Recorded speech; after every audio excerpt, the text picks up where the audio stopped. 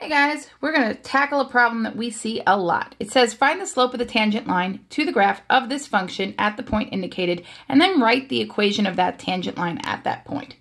Okay, so without going too much into the background of calculus, it is important to note that when you learned how to do the slope of a line, okay, in Algebra 1, even in 8th grade, okay, you took 2 points, you had A, you had B, okay, and this is the point A, f of A, so basically A, whatever you get when you put A in, B, f of B, okay?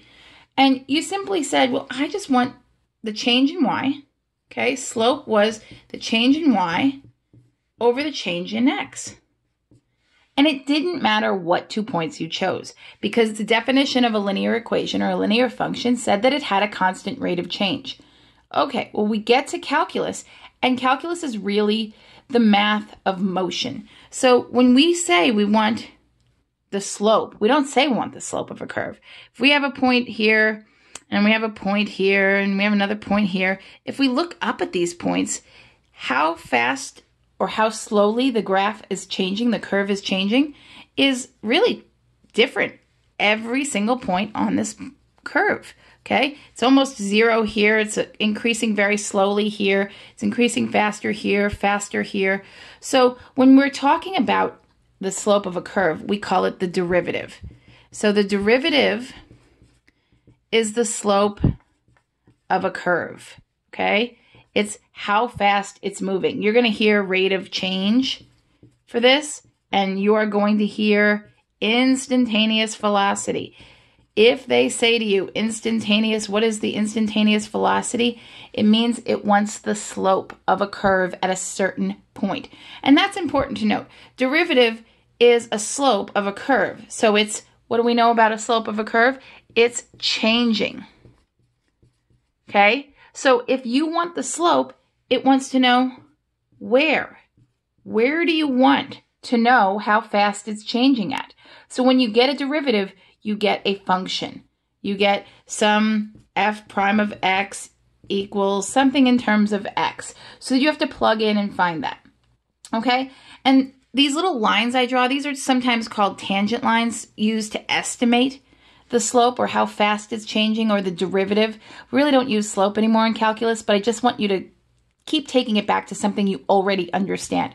So these are my little tangent lines. Okay, and we talked about in previous videos how you don't really know how to write the equation from 1 point, so you use 2 points and you let the difference between these approach zero and you find it as a limit.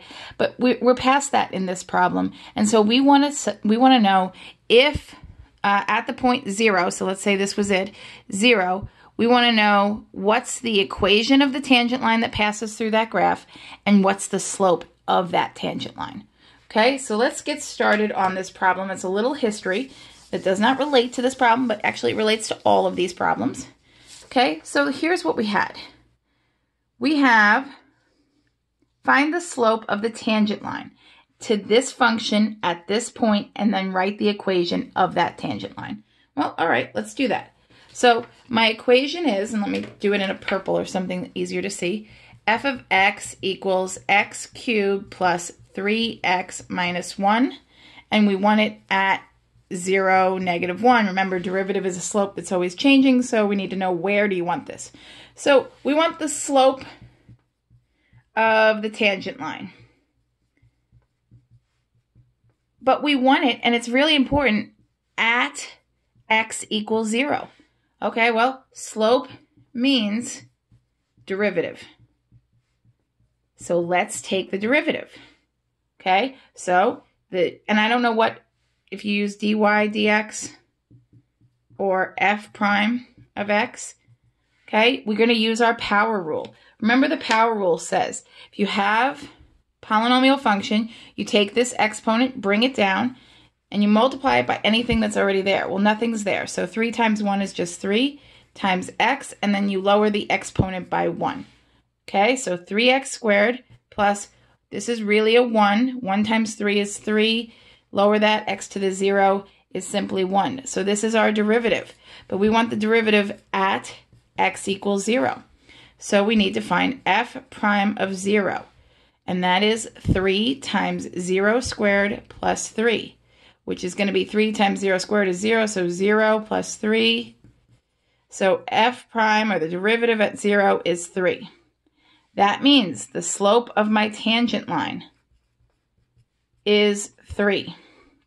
Okay, what else did it ask for? If you bring back the equation, or the problem, it asked for the slope of the tangent line, and it asked for the equation of the tangent line at that point. All right, so what do you need for an equation? For an equation, you need two things. You need a slope, already have it, and a point. Guess what? We already have that too. We want this all at the point 0, -1. So m equals 3, and my xy is 0, -1. You'll notice they're probably going to put this in point slope form. Okay, point slope form is not difficult. It's just an odd one. It takes the slope formula, so m equals y2 minus y1 all over x2 minus x, and it multiplies both sides by x2 minus x1 and basically clears the denominator. Oops, not 1, x1. Okay, so if it clears that, then you're left with this y2 minus y1 equals m x2 minus x1. That's where this whole point slope comes from. So point slope, we have y2 minus y1 equals m x2 minus x1.